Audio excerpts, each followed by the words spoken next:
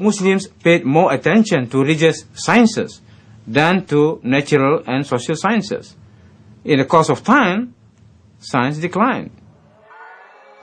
Although the Quran describes science and religion as two parallel paths towards the same goal, the religious path has dominated during the last 500 years.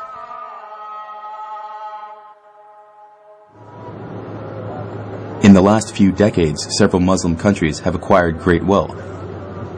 Agricultural regions turned into megacities within a time span of one generation. But there's little scientific research conducted in these countries compared to other regions with the same affluence. The revival of the sciences has not yet taken place. There are various things that have held the Arab world back. One of them, arguably, is the fact that they're so oil-rich, which means that money flows into the coffers of the ruling elite, whether they have a modern economy or not.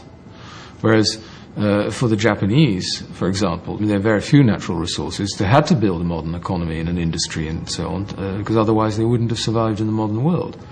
Whereas in Kuwait, in Saudi Arabia and so on, the elite survives very well just by selling oil. So I think that's one thing that's kept them back. Another thing is that you need to build a modern economy.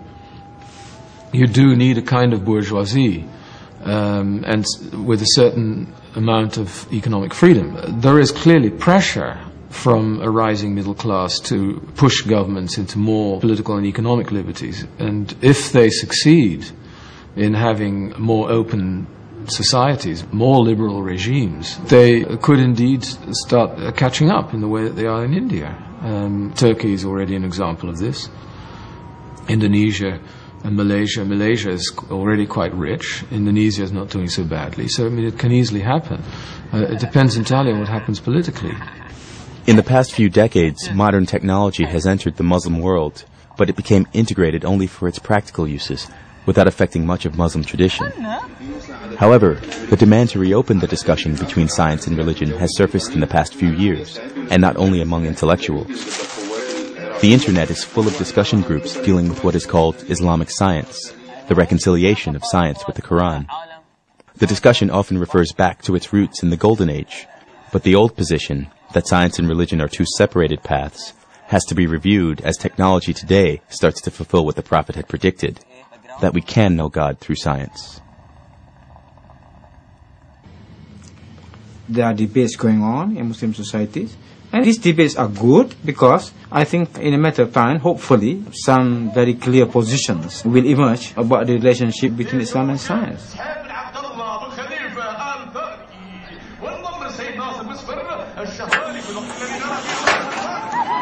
After 1,000 years of absence, new robots appear in the Arabic world. In the famous camel races of Qatar, the camels, previously mounted by children because of their light weight, are now run by even lighter robots.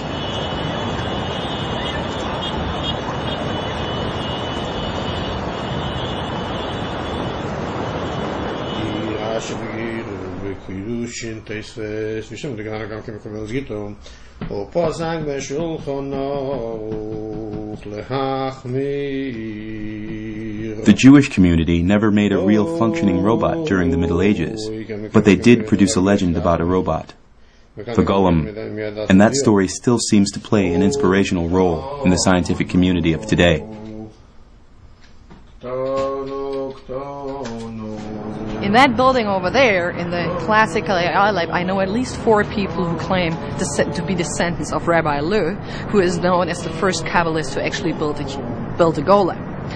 Rabbi Löw lived in Prague in the 15th or 16th century, and there are a couple of different stories about his golem. And one story is when the golem died, he put the dead golem in the attic of the Prague synagogue, and he created a sentence to revive the golem at the end of all times. And a couple of people in that building, including Marvin Minsky, have been told that sentence on the day of their bar mitzvah. So they have been told by their fathers or grandfathers that they would be the ones who would revive the golem. And of course then you can easily draw the parallel to AI, right? If you want to revive the golem, okay, you build an AI system. two people who actually claim to be descendants. One is Jerry Sussman, a professor here, and the other one is Joel Moses, who is right now provost of MIT. We're sitting together, and they wrote the sentence they have learned to revive the Gola on a piece of paper, and it was absolutely the same. So this tradition has actually survived for 400 years. And for me, it's just interesting that this element is so strong in the AI community. Xavier here. I just stopped to say hi. And there's one story where the golem comes to life and has on its forehead the terms Yahweh Elohim Emet, which means God the Lord is truth.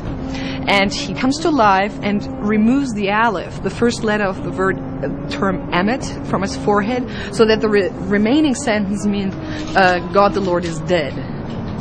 And his builders, of course, are totally horrified and say, what's going on? I mean, how can you say God is dead? And he says, well, we are created in God's image, and we adore God because God was able to build something so fantastic as us. But if you are not able to rebuild yourself, the people will adore you for building that, and not God anymore. But as soon as God is not adored anymore, he might as well be dead.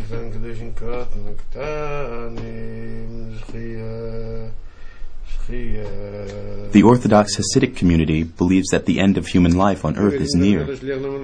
At that moment, the new Messiah will come just as all knowledge of God is known, and the world will be filled with the Word of God. The acceleration in technology's advances seems to indicate that this moment is approaching. To speed up the event, Rabbi Yosef Kazan took the initiative to put the Holy Scripts online.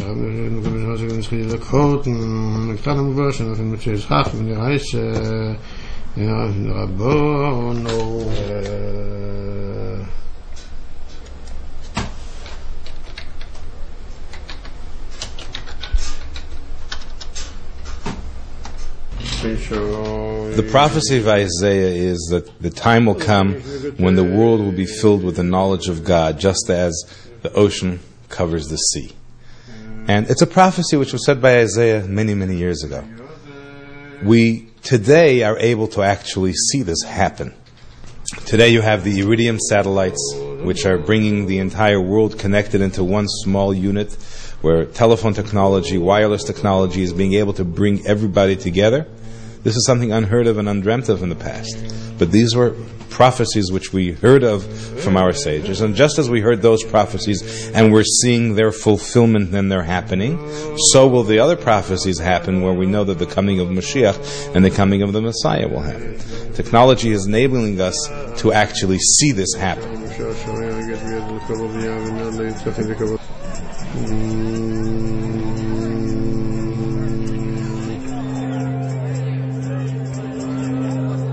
The earlier periods of history, and we have, say, three pretty good-sized messiahs between 600 BC and 700 AD. We have Buddha, we have Christ, we have Muhammad. Produced over the whole planet, more or less, a system of the self. It's not clear that this unification of the self around what we would call probably today ego in Freudian language was fully formed before that period of time. And the interesting thing is that Buddha both invokes the ego and then contradicts it and says, don't go there. All right, it exists, and here I am making you conscious of it, but this is how you free yourself of it. Christ does the same thing, and Christ says that the way to freedom from ego is through love. And Buddha says that it's through non-attachment.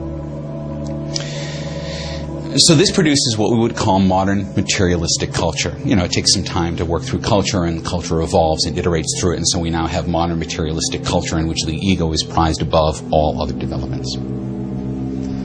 Well, that game is over. But the software